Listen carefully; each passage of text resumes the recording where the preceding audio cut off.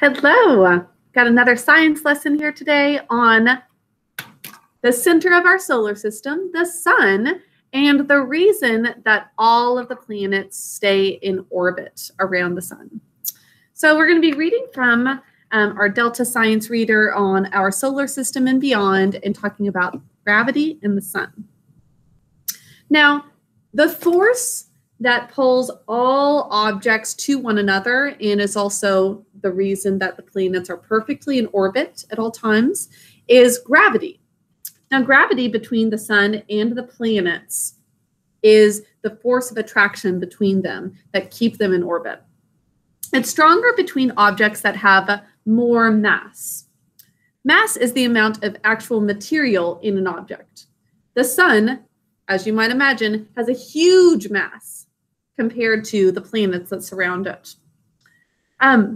Now, this gravity also is stronger between objects that are closer together. So these are the planets in order, starting with Mercury, Venus, Earth, Mars, Jupiter, Saturn, Uranus, and Neptune. So you can tell that even though Jupiter is the largest of the planets, there might be a stronger gravity between planets that are closer together, like Mercury and Venus. Okay, so gravity has to do with two things. What are they? How much mass is in the object, plus how close an object is to another. Okay, so Jupiter and Saturn are the largest ones. As you can see here, we've got smaller Uranus and Neptune at the end. And these are, as much as possible, trying to actually show the distance between the planets in comparison to one another. So gravity acts everywhere. For example, gravity holds objects on Earth's surface. That's why we stay on Earth. It's the gravitational pull of our bodies to the Earth's surface. Gravity acts between, so if you drop a pencil, for example, or I've got a stapler here, okay, gravity is what makes it drop to the surface. Gravity acts between Earth and the stapler here. It's pulled to the Earth. Weight is a measurement of the force of gravity on an object. The pull of gravity at the surface of each planet is a little bit different. That is because each planet has a different mass, and each planet also has a different diameter. So Jupiter, for example, is a wider diameter than any other planet in the solar system. Discounting the rings of Saturn are not included in that. So every planet has a different mass and a different diameter. That is why our weight actually would be different on every other planet. So weight depends on what the gravitational pull is of the planet that you're on, whereas mass stays the same. So if you were to be on Mars, for example, you would weigh something different, even though your mass is exactly the same. And if you're floating between stars, then you actually would have a weight of 0 because there's not a gravitational pull to a specific planet. So you'd be weightless even though your mass is identical. So we've got a chart here, and I've got a cool website for you to look at today to find your weight on different planets and moons as well. So, and it's in pounds, this little chart. I know some of you might not know your weight in pounds. Maybe you know it in kilograms. And so if you aren't sure of it, you might have to look that up or ask your parents for help with what your weight is in pounds. So imagine you weigh 60 pounds on Earth, okay? On Mercury, that would translate to 23 pounds. On Venus, really similar. It's considered our sister planet. So some of that has to do with the size and mass of Venus. You're 54 pounds, so really similar.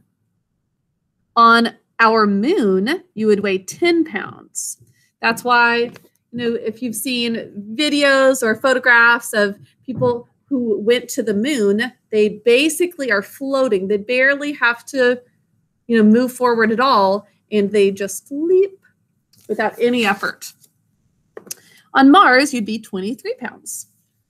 If you were a more of an adult size, 100 pounds or so, small for an adult, but you'd be 38 pounds on Mercury. So it's not just exactly double. There's a formula for this, and so the website will be helpful to solve that. It actually gives the formula, but it's much more advanced math since it has to do with all of those things. Your mass, it has to do with the planet's mass, it has to do with how large the planet is. On Earth's moon, you would be 17 pounds if you were 100 pounds. And on Mars, 38 pounds. Okay, so that's the gravitational pull. Weight and mass are different. Weight changes depending on what planet you're on and based off of gravitational pull. Mass stays the same though.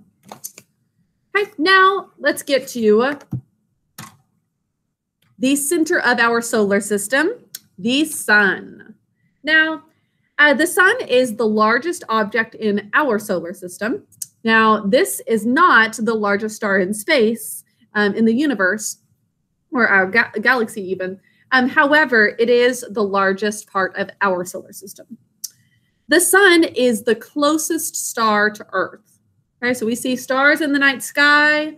Those are much further away than our star. They are not part of our solar system. The sun looks much larger to us than other stars do, but that's only because it's so much closer to us. The sun is made mostly of the gases hydrogen and helium.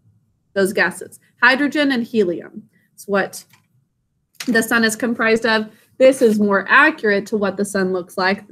Just a big ball of glowing gases. Okay. It is about 1,390,000 kilometers, or about 864,000 miles wide, is how large the sun is.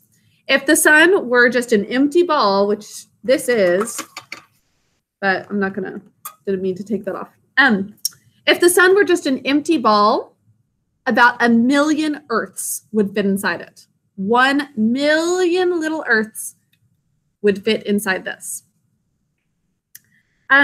So it gives off a huge amount of energy. We talked about that with ecosystems, that we get a lot of our energy from the sun, almost all of it. Now, energy from the sun moves out through space. The sun is the main source of energy on Earth. Most living things depend on light and heat from the sun. Plants need sunlight to make their own food. Energy in that food passes to animals that eat plants, which we've learned about just recently. The sun's energy also helps Earth stay at temperatures that support life. Okay, so we are able to support life in large part because of our sun. We are the perfect distance away from the sun, just perfect for us to have a good life on Earth. So why does it look so much larger to us than other stars? It's closer. That's right. Okay, that is all for today. You have that website where you are going to be able to find your weight on another planet, and I'd love to hear what you guys find out. You can write it down in your science notebook if you want to, but these are not like normal science notes. And hopefully we'll get a chance to hear from a few of you in class tomorrow. Or for my 11:30 class, maybe once you're done watching this video on Wednesday. So that is all for your science. I will talk to you all later. Have a wonderful rest of your day. Bye.